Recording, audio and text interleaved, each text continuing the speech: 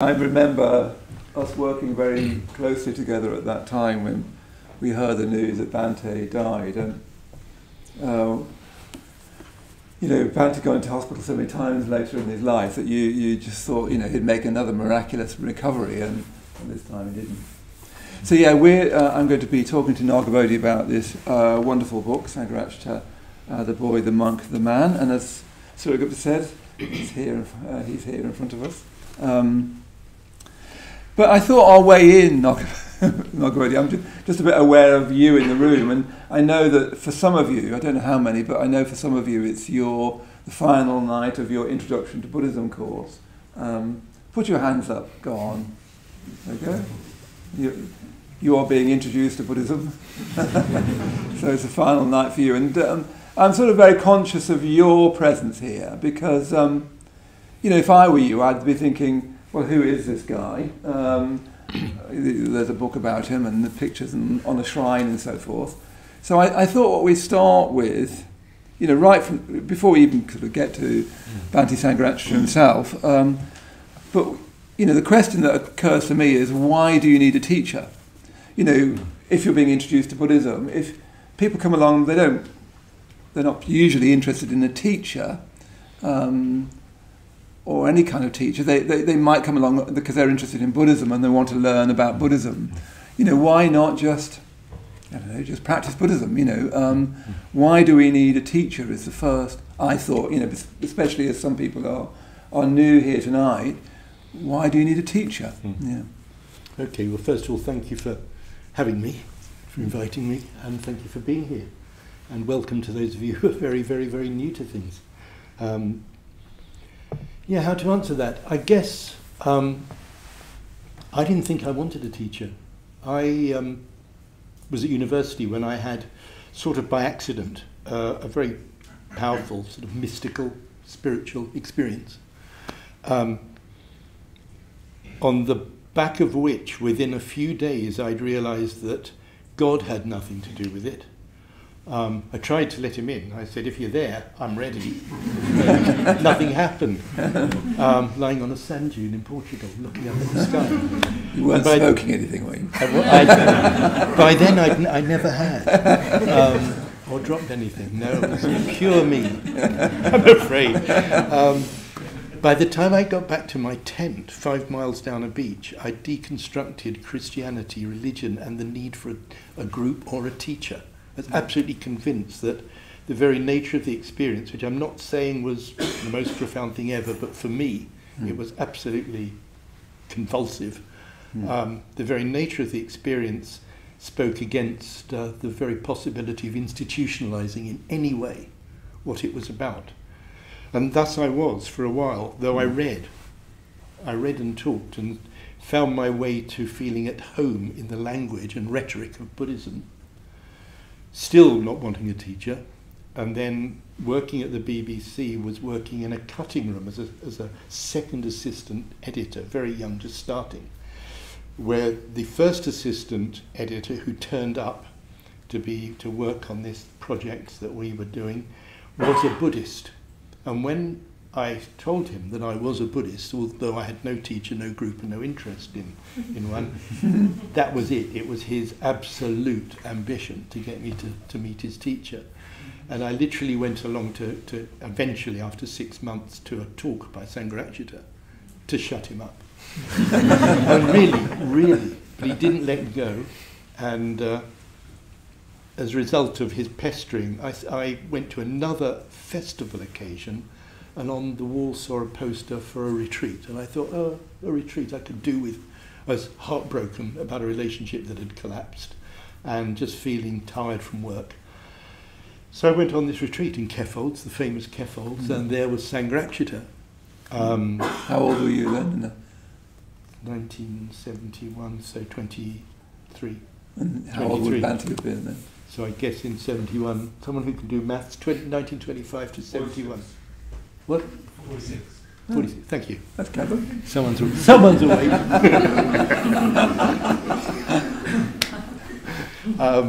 Still life in the old dog, eh? Well, mathematically at last. Mathematically, at least. I mean, I guess what I learned from Sangharakshita was, well, a disciplined approach to practice meditation, doing the metta bhavana, mindfulness of breathing, not particularly getting on with them, but recognizing there's a real challenge here and that there is a journey here.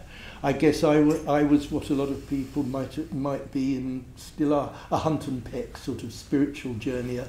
Went to see Krishnamurti talk, went to this, that and the other, dipped into Tao Te Ching a lot, the Buddhist scriptures.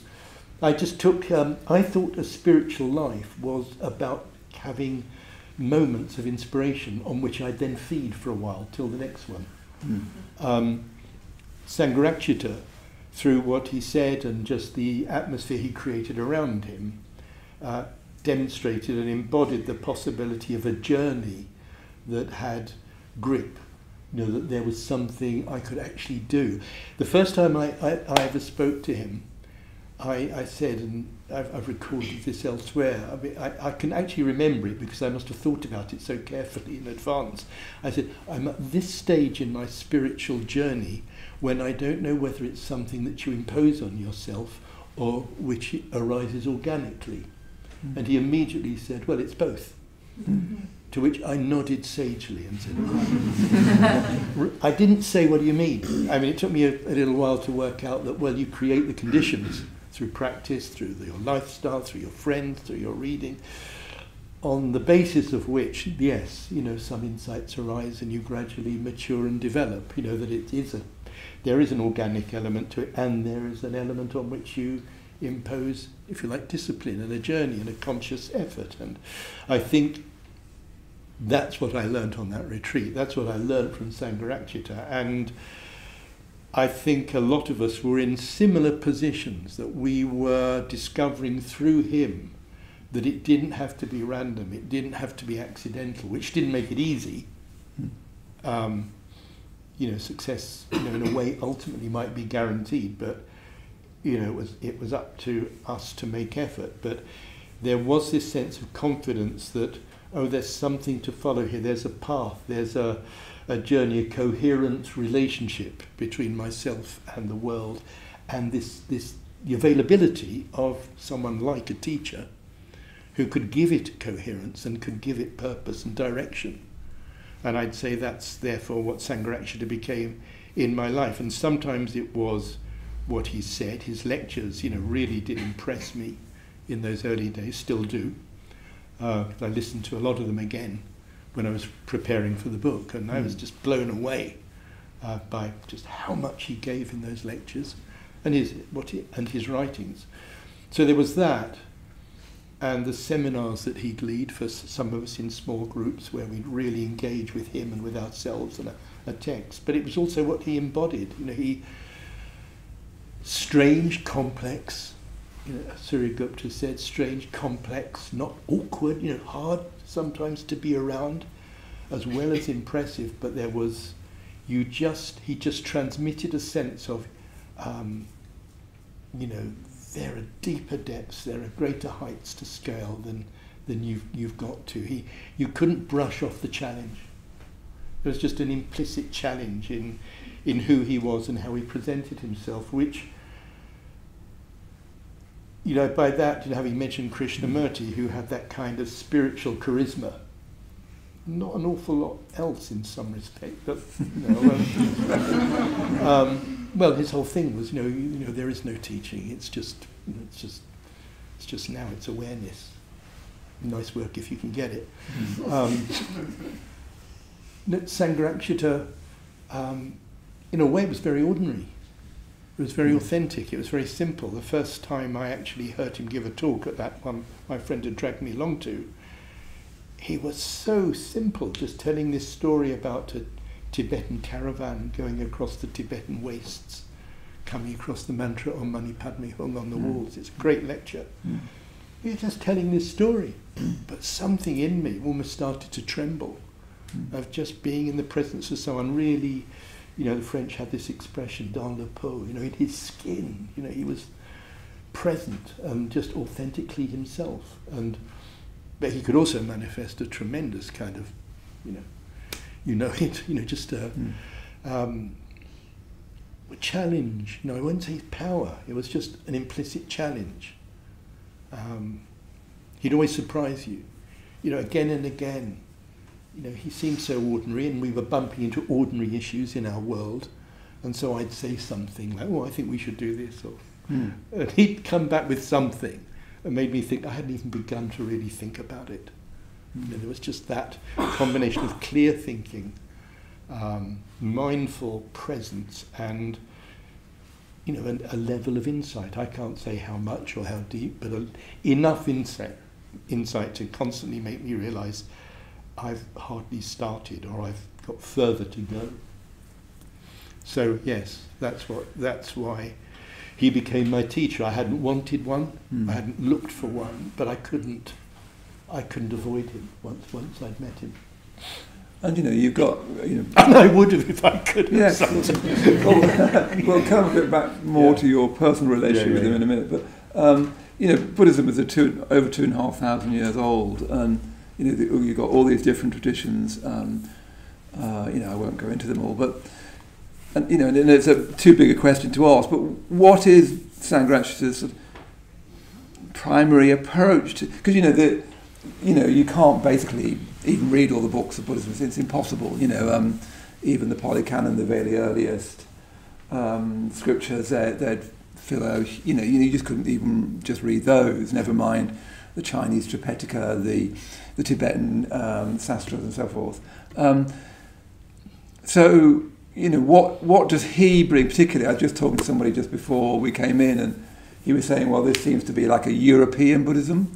What has Bhante taught particularly? Because sometimes it's almost like we over-focus on his personality. We will come to his personality, but what has he taught? What has he brought to Buddhism? Because people often think it's the kind of Bhante Sangharakshita's vision is a kind of like modern sort of easy access tradition. I didn't say I was going to ask you that. That's right. No, it's fine. Well,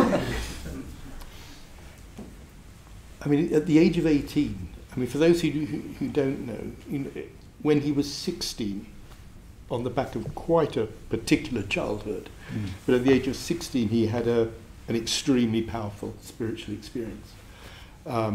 How deep, how long, how whatever, I don't know. Even his closest friend Paramartha says he never discussed the content of the experience, but he knew on the back of that experience he was a Buddhist. Absolutely, he knew that. And he already had been reading quite a lot of Buddhism, but he really, even at that age, just immersed himself in whatever was available, which wasn't a lot in 1940-ish. 40.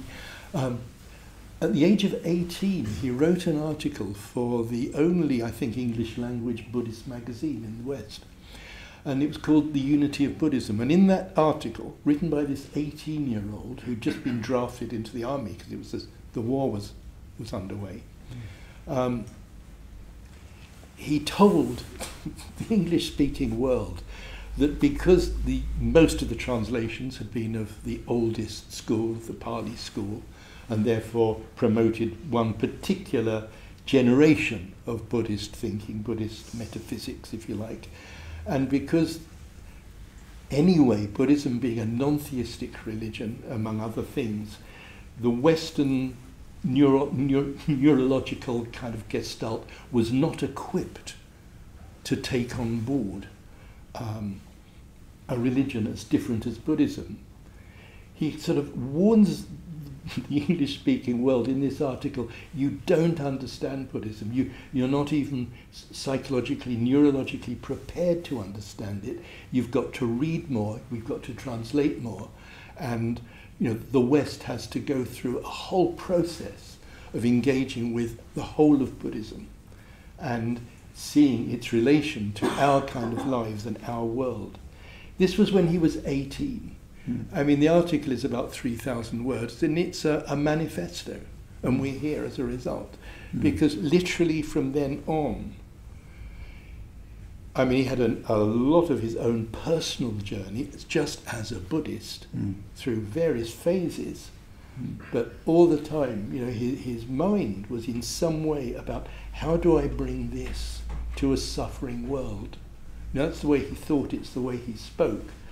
And ultimately, his project, when he arrived in England and made the decision to stay here, was nothing less than the recognition that in order to make the whole of Buddhism available, but in a way that was coherent, that was accessible, that did justice to all the riches of 2,500 years of experience, he would have to curate the entire Buddhist tradition and the entire Western cultural tradition, and in some way, you know, more or less in the sort of, you know, the alembic of his own experience, turn that into a path people in the West would be attracted to. Oh, and that's the project. You know, that's what he was about. And, you know, again, earlier I talked about being hunt and peck Buddhists. I mean, that was a dangerous thing because, you know, in here we'll do a puja with English verses, but from a Mahayana text, with mantras from the you know, the Vajrayana tradition, with the refuges and precepts from the Pali tradition. You know, we are a particular movement, but hopefully, as you get involved in it, it just works. You know, it meets your intellectual interests, it meets your heart needs. That said, we're at the absolute beginning. He did what he could in 50 odd years to start this project along the way. You know, and you know, if we're interested, if we want it, you know, it's nothing to stop us just having our own quiet spiritual lives. But there's a whole project that we're in a way implicitly involved in, of continuing this journey, this project that Sangharakshita initiated, of bringing the Dharma meaningfully, organically into a sort of naturalized place in the modern world now. And, you know, I mean, I don't know about people in this room, but I mean, I've found the last few weeks so painful. I don't think I've ever been through so many moral and intellectual convulsions as I have in the last 2 weeks. And, you know, never has it felt so close to the pain, you know, of the world. And I'm not saying, oh, the answer's Buddhism, you know. But somewhere or other, you know, Buddhism is one of the ways in which we can make ourselves perhaps better equipped to deal with what little part of the world we're engaged in. And I mean, it's you know, I mean, I think Shenpen Hookham on the back cover shout line talks about the audacity of his project. It was utterly audacious. You know, you think of some teachers, very well-known teachers, think of the people you've heard of in the West, they're probably meditation teachers, or they're people, maybe they're scholars, or they're people who are finding ways of naturalizing the language of their tradition, their lineage. But for Sangharakshita to have just, you know, he just could not help himself but to want to offer it all, but in a way that could work and that people could naturally engage with and take advantage of in their lives. And I mean, you know, what can I say? I think he did an astonishing job for somebody who had 50 years, you know, from about 67 to now, you know, to make a start and point the way. And here we are. I think that was the question. Yeah. It was an answer. I'm just trying to think where to go now. Because we could say more about, you know, because the other question sometimes people have is our tradition sort of a pick and mix tradition, you know, a bit of Tibet, a bit of Mahayana Buddhism, a bit of, you know, and some people have thought that. Sure. So we could go further into what this tradition, its particular, you know, its particular form. But let's perhaps just keep it a bit more personal, I think, for now. And it'd be good to just, I'd be interested to see what did you make of him when you first met him when you were 23 or whatever it was. What did you make of him personally as a man? You knew him for. I keep on finding when I talk about Bhante. By the way, when we say Bhante, we always mean Bhante Sangharakshita. Bhante means Reverend Teacher. I actually, when I first came along, I thought it was a nickname. I did too. I thought it was I wrote him in another book, not this one. I thought it was Bhante. Yeah. The guy I worked with at the BBC said Bhante. And I thought anyone who could saddle themselves with such a flaccid nickname couldn't be worth meeting. So Bhante is not a nickname, but it's interesting that we think of it like that, because it's always said with affection, I think. Yeah. You know, with a personal affection. Yeah. So it doesn't have the feeling of revered teacher. But anyway. So when we say Bhante, that's who we mean. So what was it like when you first met him? How did you sort of take to him when you first met him? Bearing in mind I'd had this guy gushing into my ears in a cutting room, a very small dark room in Ealing for a very long time, I was at first quite shocked. Well, no, I wasn't. I thought, oh yeah, this middle-aged man with hair down to here, rings on his fingers, sideboards down to there, big thick glasses, slightly crumpled robes, you know, mustard-coloured pullover underneath and shoes. I mean, what is he? You know, what is who is this? You know, and then my friend introduced me to him and said, "This is my friend Terry." And he went, "Oh," and just shook my hand. I think looking the other way, which was often his habit. Yeah. He'd shake your hand, not looking at you. And then, as I say, he gave this talk, and what was it? You know, just this story about these people on their ponies and travelling across Tibet, and something immediately in me reacted to him, sort of instinctively, like, what's this? And then the talk itself, The Jewel in the Lotus, wonderful talk. Do get it out and listen to it. But I mean, you know, one found out very quickly that he had the robes which he wore for ceremonial occasions a bit, but it was very quickly obvious he wasn't a monk. He wasn't living like a monk, that he was gay, that he had a partner. I think he had a partner, but none of that was sort of in evidence. It didn't seem to feature. It certainly didn't bother me. Years later, when I talked to him about his decision to have a sex life, his answer was, well, you know, of course I could have carried on being a celibate monk, but then this would have meant an entirely different kind of order and movement. You know, and yes, I mean, yes, if that's how he'd continued, you know, I don't think, you know, there were those options. You know, I could have gone to Sumeda or somebody else, but no, you know, he did give me what I needed. It helped that he was gay because, you know, he wasn't a rival.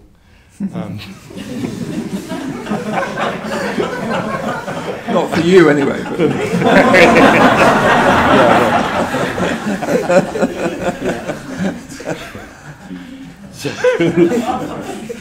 So that, you know, there was that side which, you know, just I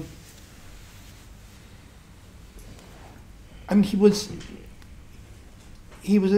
a sort of, you know, he was a very particular person with a very particular personality. In a way, he was incredibly generous in the way he gave talks, led the retreats. You felt his kindness, his care. You felt his sense of purpose, and yeah, you know, you catch it. You know, you get a sense of the seriousness powering the enterprise, even though in those days when we were very young, very new, he was incredibly generous and almost indulgent in the sort of games we played and how we were on retreat, how sort of, you know, not half-hearted, but not yet knowing almost what our hearts were, you know, and what our involvement was. And he just very patiently, at the same time, you know, he wasn't ordinary. You didn't quite know what to make of him. You know, I mean, it wasn't just you know, some spiritual lack of ordinariness. I mean, he spent a lot of his life in India. You know, he was affected by that. I mean, he didn't have any really Indian affectations, or you know, he would talk about his life in Kalimpong, but you knew that he was not foreign, but if you like, a little bit alien. I used a term which he didn't particularly like. I described him as feral. Now, I have to be careful because there's that word predator around. We'll come to that in a minute. Yeah, fine. But I didn't mean it in that way at all. It was more, you knew that he wasn't kind of working in the kind of within the boundaries, the tram lines. I don't mean morally, neurologically. He didn't operate within, predictable tram lines. And that made him really interesting, but a little bit hard to fathom. It's also worth saying that in those days, we talked about that retreat, 1971. On that retreat, the main summer retreat, the only one of 2 retreats a year the FWBO had. There were about 50 people. This was still a tiny group of people around this guy. When people think about Sangharakshita and so on, he had this power as the head of a movement, but the movement was like 50 youngish people. But he would talk about a movement. He would really big up what we were and what we were doing, which was exciting. Sometimes you could sort of laugh at it, at the audacity, but you got this sense of him having his eye very definitely seeing through us to a future that I think even then you kind of wanted to be part of. And it wasn't about him. He was a catalyst, he was a portal, but it was, oh, blimey, I want to be part of this. And this, part of it because of what I would get out of it spiritually myself, but also, what a thing to do with your life. Gosh. So if we were to think, you need a teacher because you need someone who knows the tradition very, very broadly and who can sort of guide people in what's the important parts of the tradition, what are the less important parts, that creates a coherent vision of what Buddhism is in principle and in practice, not what it is in cultural expression. So, you might think, okay, well, that's fine. You do need a teacher for that. You definitely need that. But why do you need to know about him? So look, what we've got here is, your wonderful biography of him. We've also got his own memoirs, which are, quite, voluminous, and his own teaching and writing. I was thinking someone like the Dalai Lama, probably most people wouldn't know very much about him, at least not in this kind of intimate detail. Certainly not someone like Thich Nhat Hanh, another sort of contemporary teacher. Would you know very much about him? Wouldn't you just sort of think, yeah, you're the kind of lineage bearer of the tradition, you're the kind of head of the tradition, and why do we need to know about him? We'll come to some aspects of him that some people find quite uncongenial. Why do we need to know about him? Yeah, and I suppose I'm also thinking of people who are newer again. Why? They're not necessarily interested in that. Well, if you're new, then I'd say, well, you don't have to. It might be interesting to you to know a bit about. If you're here, probably because you're interested in Buddhism, and this is a way of hearing something about someone who lived a very Buddhist life and had a very broad experience of the Buddhist world and Buddhist practice, so that might interest you. I'd say that if you start to get involved in Triratna, then to understand its distinctive nature, what is it? In what way is Triratna distinctive? It's important, and he's the kind of key to that. His project of just seeing if it's possible to create this approach to the whole of the Dharma in an entirely new way, to create a new kind of order that is neither monastic nor lay, and so on. So I'd say, there's that. On a personal level, there is the fact that he's a controversial figure. He's controversial within the Buddhist world because he did go his own way in terms of creating this kind of movement. Most teachers, as I said a minute ago, came here as representatives of their lineage, and maybe started to introduce, Western tweaks along the way. Sangharakshita, I think, is the only person who, as a Buddhist, and categorically as a Buddhist rather than an innovator or somebody introducing a new angle on Buddhism, like, say, Stephen Batchelor's doing. There are these sort of other people with other projects, but Sangharakshita was very clear. He is a dyed-in-the-wool core Buddhist, but trying to bring it alive in a completely new and, in a sense, culturally alien context. So there is that project, that I think it's worth being interested in, that he injected the DNA of that project and created a sort of template, a beginning. I mean, we occupy as a movement 2% of Buddhist history, and sitting here in the LBC with his, almost wet floor, you can think, oh, it's all been done. But it's hardly started.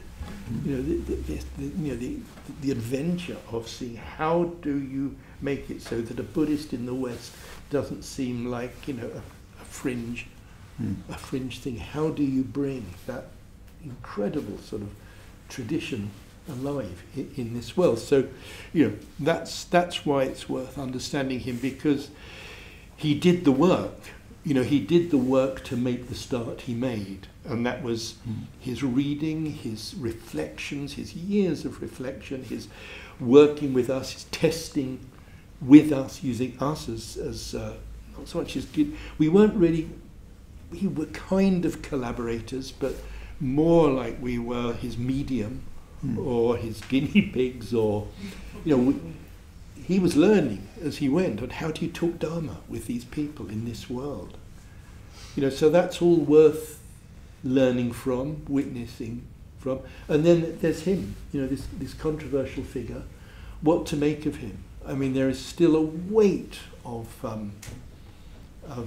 trope, of Sangharakshita tropes out there of what he was, how bad he was, and so on, as well as people also concerned about, well, was he a real Buddhist? I remember the famous Guardian article that some of you may have read, which Madeline Bunting wrote, which began with something about there being doubts about Sangharakshita, and said, even more alarming, she wrote, some people think he is not really a Buddhist.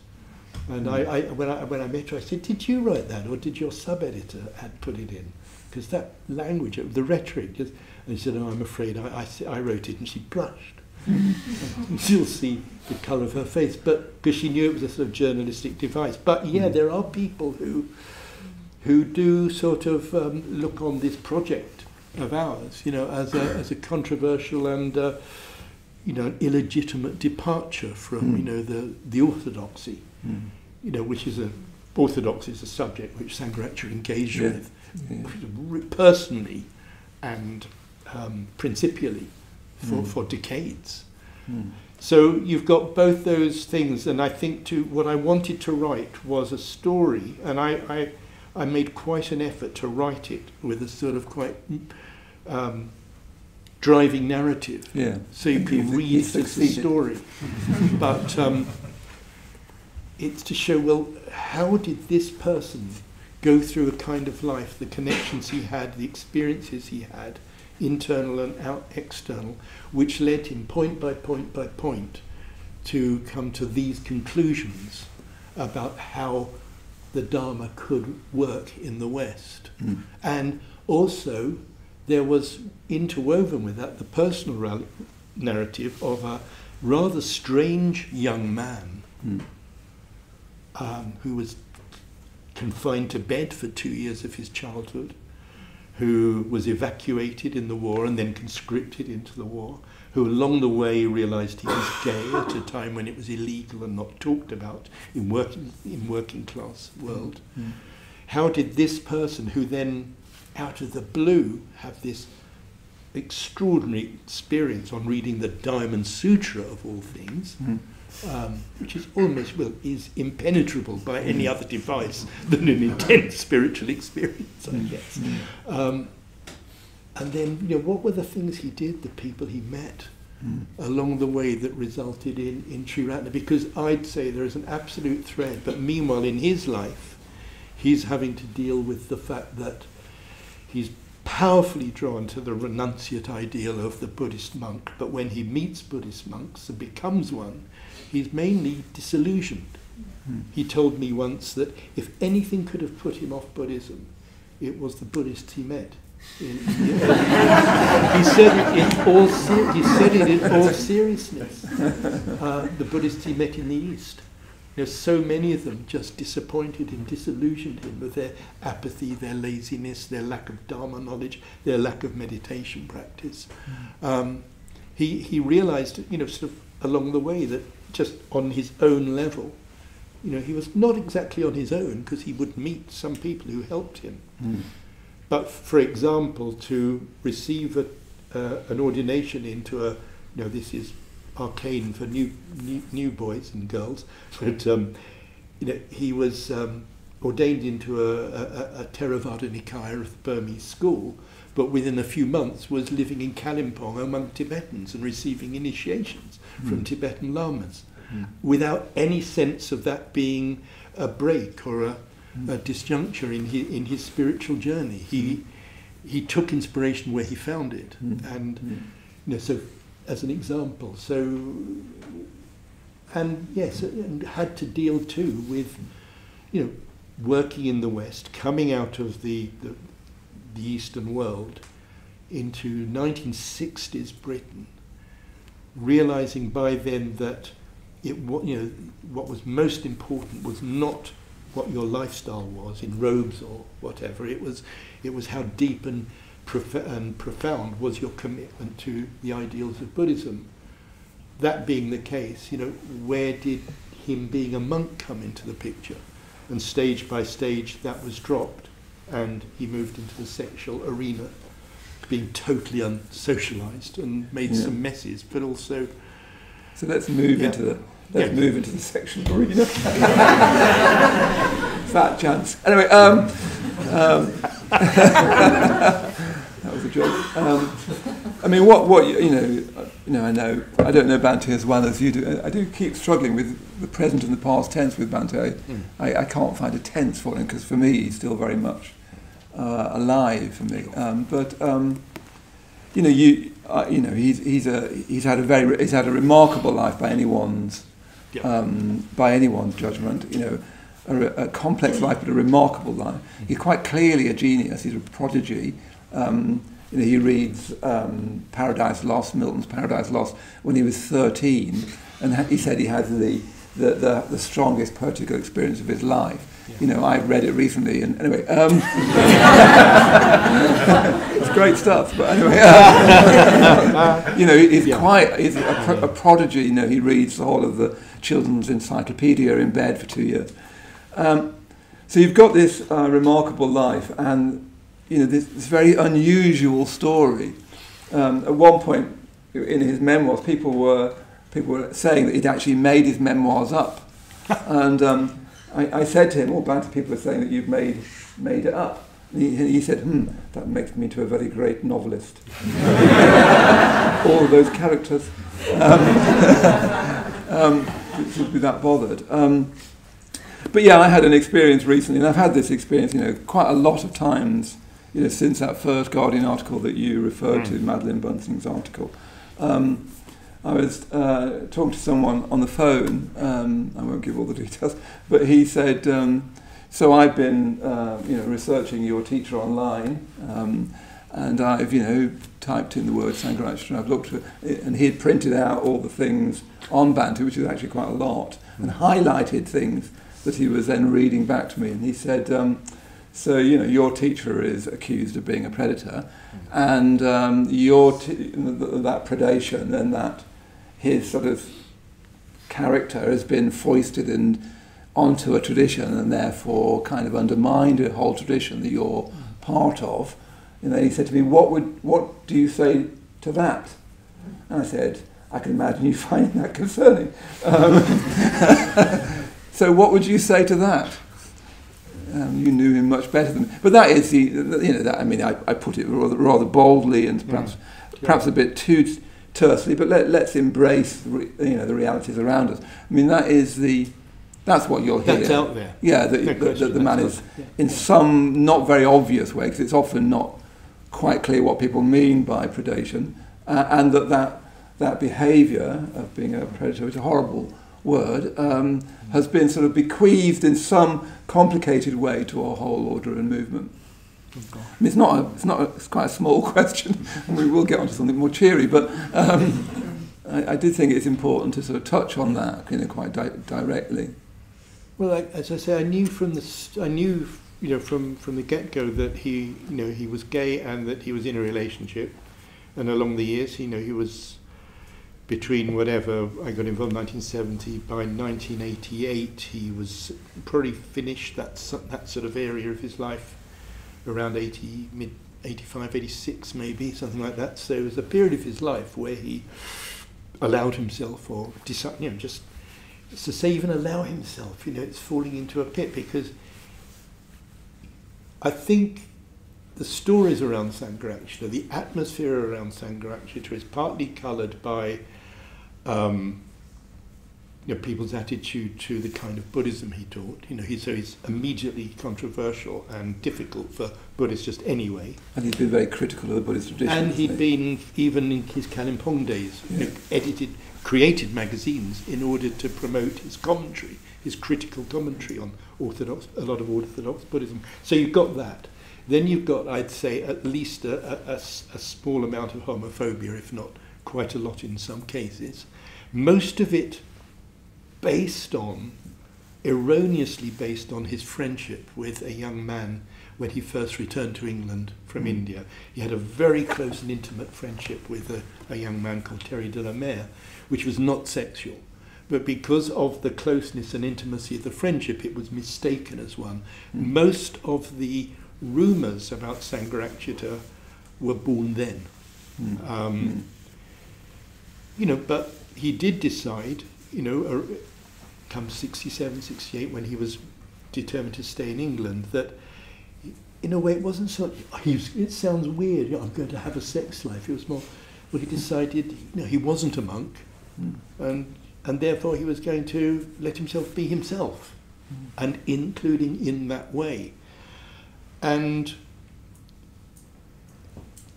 I think he clearly made mistakes. He was totally unsocialised. Because of the strange childhood he had, he didn't go to school even with his own age group because of being able to read Paradise Lost at the age of 13. When he got out of bed after 2 years, he was put in 2 or 3 years ahead of his biological age, then evacuated, then put in the army. So it's like he'd had no experience. And his Paramartha, his very close friend in his later life, said it was as if he just poured concrete over that side of himself for years, and then, kind of just, in a normal way, just wanted intimacy and thought, let's see what this is about.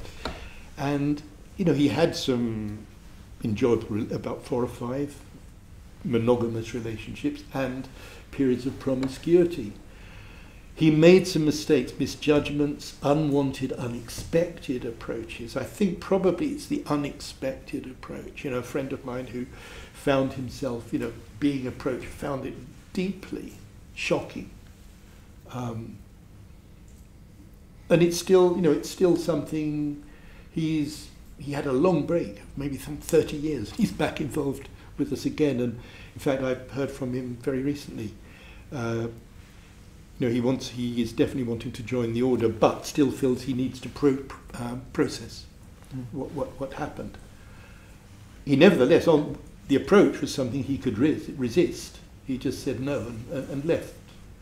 So it wasn't like he got predated on in some... Predation to me suggests coercion.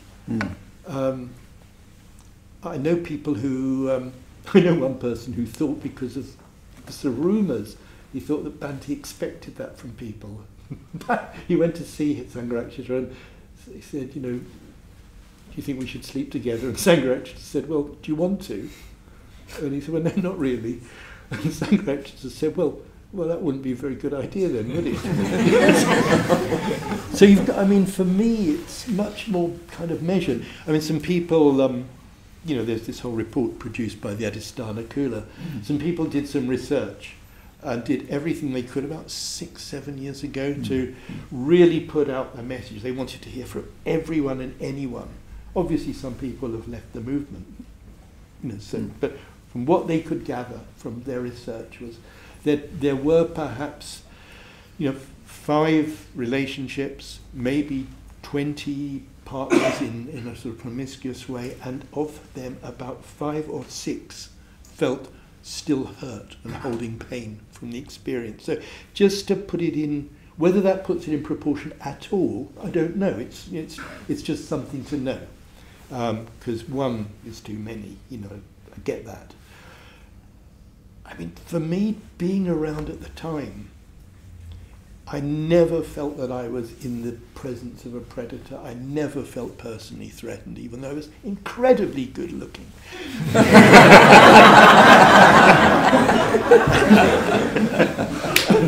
Same. No, I should be serious. But, you know, I mean, it's hard to, given the sort of atmosphere, I must sort of feel sort of awkwardly and unnecessarily defensive. You know, it just wasn't like that, though. You didn't feel you were in that kind of world. You knew he was doing what he was doing, and I was doing what I was doing, and I probably made my mistakes for that matter. But it you know, it wasn't a world where you felt in danger of being predated upon. Now, part of your question was, did it influence the wider community? Well, I think there is at least one case where probably it did, because, you know, there is one of our centres where went through, you know, a particularly, and the word I used was psychotic. It's the only time, thank goodness, in our history that one of our centres has become absolutely focused around the charisma of one person, not Sangharakshita, but one person. And that person also used that sexually. Bhante was very concerned about him, wasn't he? I mean, Bhante yes, and Bhante was actually very concerned about it, and because I knew that person very well. I mean, I remember, you know, I can remember that, but you know, it's no, I can say the word Croydon. You know, it's our centre in Croydon, which I had been the chairman of before it was taken over. The chair was taken over by this person. So I monitored it and followed it very closely. And you know, I mean, it still doesn't feel appropriate to write about it. But yes, I think in that case, that person definitely thought he was doing, as it were, a Bhante. He was doing a Sangharakshita. I mean, it couldn't have been less the case. Sangharakshita, it's very, I mean, in something I once wrote, I referred to Bhante as being defiantly uncharismatic. Yeah. In a way he was, though I also have said earlier, you couldn't shake off, you couldn't resist the implicit challenge. He was a considerable force to meet. Whether that meant some people just felt they had to, you know, in some way give up their initiative to him in that way. I mean, it wasn't my experience or the experience of any friends of mine. I mean, I have friends who did have sex with Sangharakshita. Some of them in this room, anyway. Yeah, at least one I'm aware of. No names, but if he had, you know, there was an age imbalance, you know, of maybe 20 years in some cases. But was there a power imbalance?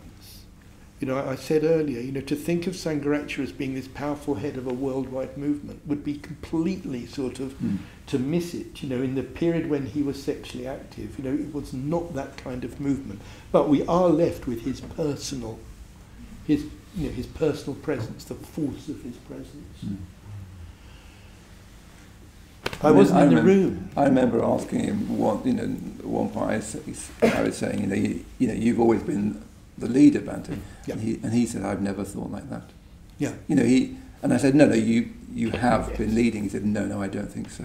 I've just been practicing Buddhism and teaching the Dharma. He definitely didn't see himself as a leader in that sense, at least in that conversation. No, and I mean, I did once put it to him that, and I was his publisher for 25 or so years, and as well as being chair of centres, and so I was one of them. And I remember saying to him that it was obvious that there were people who he engaged with on a more human level. And that probably included some sexual partners. And I just said to him, and I wasn't after anything. I just said there does seem to be this difference.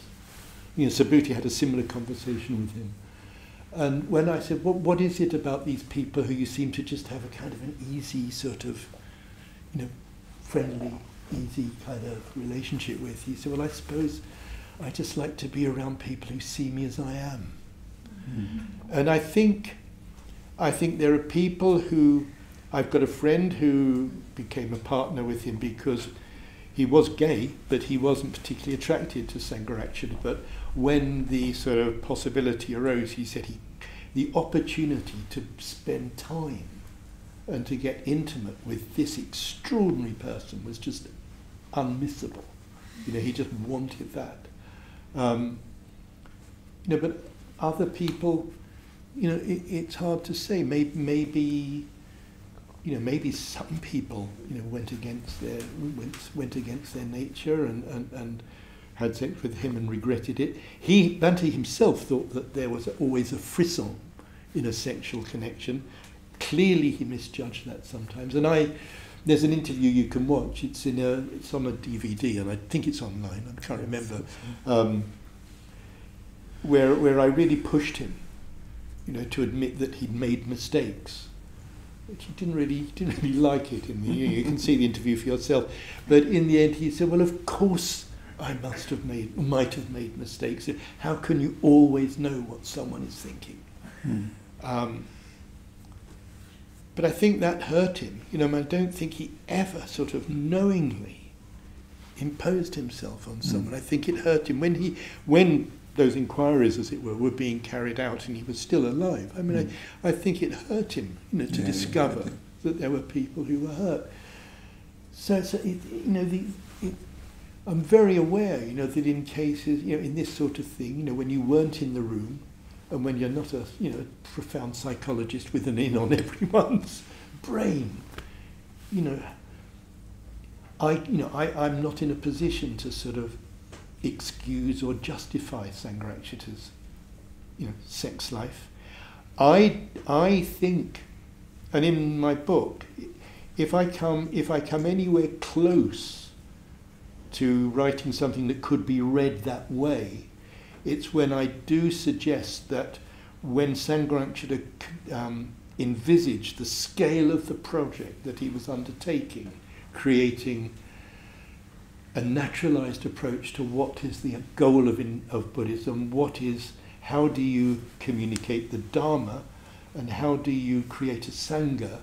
When he envisaged what that would involve, he knew he had to let all his energies run free.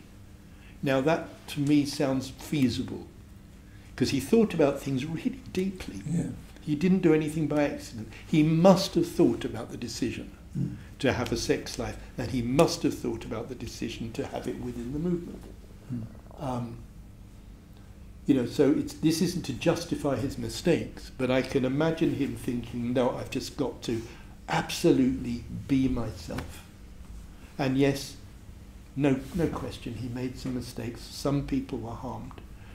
I mean, the most vociferous critic, well, more than critic, it's difficult for those of us who were around at the time. All I can say is that it's difficult for us who were around at the time, who watched that relationship unfold over 4 or 5 years, to read in The Guardian or elsewhere the accounts that we've read. It just, there's a cognitive dissonance that you can't... but how do you deal with that? Because again, I wasn't in the room, and I'm not, I'm not a psychiatrist or a therapist. But it's very hard for us to see to accept, you know, those charges at face value, and to think, well, you know, we naively lived in this really, you know, sick world presided over by a predator. I mean, it just so wasn't how it or he seemed. I remember one time when I talked to Bhante about others, he said to me, "You need to remember that I was born only 2 years after the Oscar Wilde trial." Yeah. You know, and the effect of that, and he writes a lot about that very late on his life. Yeah. But look, we better start winding to close, and I don't really want to end on this note. Can I just quickly say, that's something that I've woven into the text. It occurs here and there through the book, and I'll be, you know, do read it and let me know if you do. I'll be very happy to hear if anyone thinks it helps or has allowed you to sort of, you know, just be with it. I'm not saying, as I say, I'm not trying to justify it or excuse it. You know, how can you? But, you know, I'd be interested to know what people think. So do let me know if you want to continue the conversation after you've read the way I deal with it in the book. I hope I've left you to make up your own mind. That was my intention. So that's a good segue. So do. It's all been pre-rehearsed, and I mean, it sounds it's a natural, but it's a good opportunity. You know, do buy the book. As Nagabodhi said, the thing that strikes me about the book is that it's written very engagingly. It moves through the life. It's a remarkable life and a remarkable story, and a wonderful introduction, not just to Bhante Sangharakshita, but to his vision of a new Buddhist world, his vision of how to communicate something incommunicable to, as you said, an alien culture. Buddhism grew up in ancient India with a whole different universe that we can't imagine. Bhante was trying to find out, okay, what is Buddhism, separate from its cultural accretions in India, in Ceylon, in Tibet, in Japan, in Burma. What is it outside of all that? How can we teach it to modern people so they can go from suffering to enlightenment? That was Bhante's great project. And I think that this book is a really good introduction to both him and that great project. And it's a project surely one I'm very deeply involved in, but I hope you'll want to join us in. So thank you very much, Nagabodhi. Thank you.